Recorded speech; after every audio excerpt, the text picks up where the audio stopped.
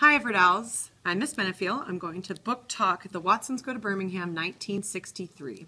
This is a historical fiction novel by Christopher Paul Curtis, and you might know this author if you've read Bud Not Buddy.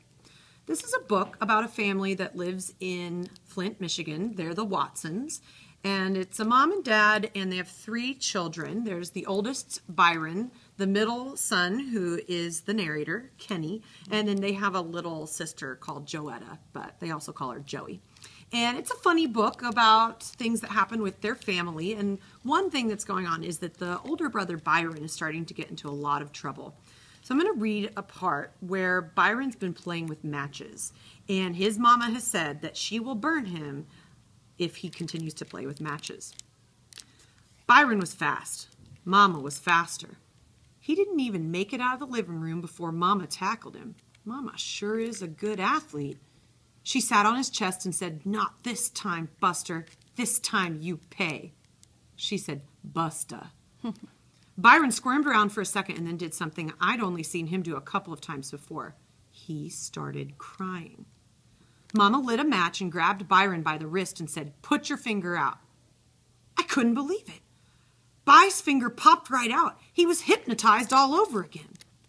Mama's horrible snake woman voice came out again and said, "If you ever, the match got closer and closer to Byron's skinny brown finger, if you even look at. Byron's hand was shaking and he was crying like a big baby, but his finger still stayed out. Another match in this house. The match was getting closer and closer, and I knew Byron could feel the heat. I will personally, by myself.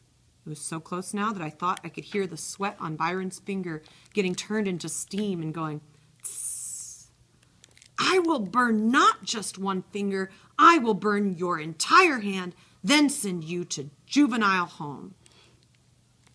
I'm going to stop there. Byron does continue to get in trouble, and the family eventually decides to take him to Birmingham, Alabama, where his grandmother lives, to send him there for the summer, and if he doesn't learn how to act right, to leave him there. I'm not going to tell you what happens in Birmingham, but it's a lot of things happen and a lot of things change for the family, so I highly recommend that you read The Watsons Go to Birmingham, 1963. Thanks.